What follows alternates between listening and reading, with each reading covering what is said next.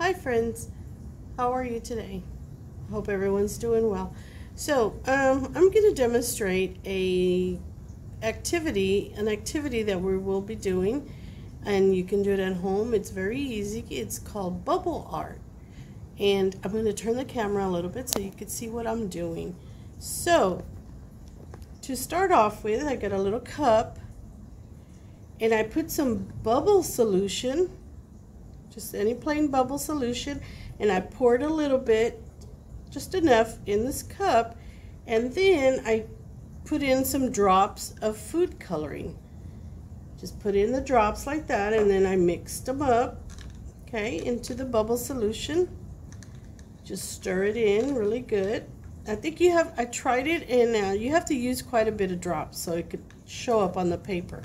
And then what you do, here, let me turn this a little bit. I'm sorry, guys.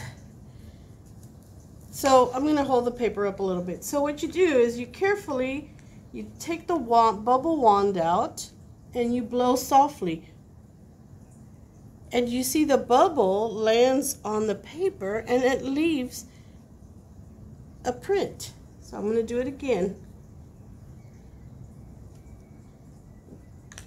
And so when the bubble lands on the paper, it looks like that. Okay? Then you can use a different color. And here, I'm going to do it again gently. Wow, look at that. I'm going to grab some more.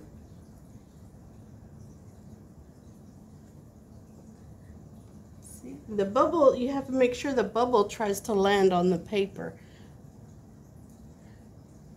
So it kind of splatters on your paper, or if there's a bubble and it lands on the paper, when it pops, it leaves a little circle. I'm going to try another color. And you can use as many colors that you can. Do you see how the bubble, when the bubble landed right here, it popped and it left a circle? I'm going to try it again. Look at that bubble. See that bubble? When it pops, it's going to be a circle. Isn't that cool? Look how long the bubble's on there. You can pop it. See, I popped it.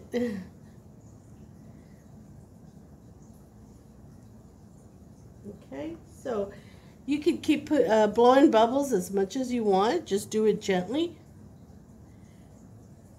And spread it out through all your paper. And make sure you try to get every spot on your paper. I think it works best when you blow them close to the paper. If you blow from way up here down there, the bubble won't land on the paper, and so you won't get any paint on it. So if you do it close, it looks, you can see it more. Okay, I'm going to try my green again. So it's a lot of fun. It's a little messy, which is okay. But you're creating art. And look at mine. Look, there's a bubble. See the bubble? And then once you're done, if you're finished blowing the bubbles, you can set it aside and let it dry. And then you have bubble art. Isn't that cool? I hope you try it. It's a lot of fun. All right. I'll see you later, guys. Bye.